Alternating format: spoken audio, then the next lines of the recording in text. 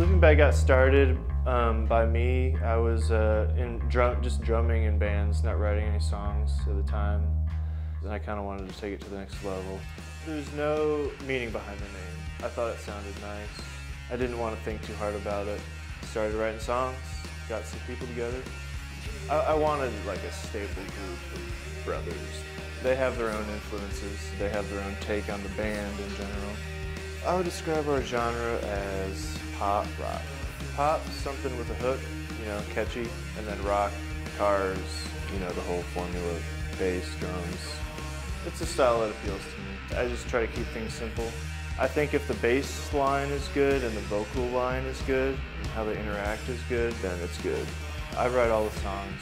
Just sit down on a bass for hours and hours and just kind of figure out, oh, cool, you know. The reason I write songs on bass is I don't know how to play any instruments with melody, so I don't know, I just picked up a bass and did the first string.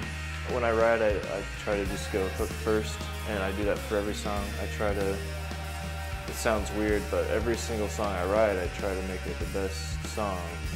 I'm open to anything, whatever the song invites to the table, I guess.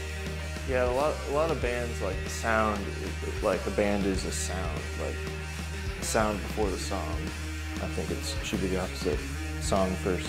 My whole goal is to just make every record better than the last one. That's all I want to do, really. I want songs to be better, I want our musicianship to mature, I want audio quality to be better. My songs were designed for just turning your brain off and having fun. They're so simple.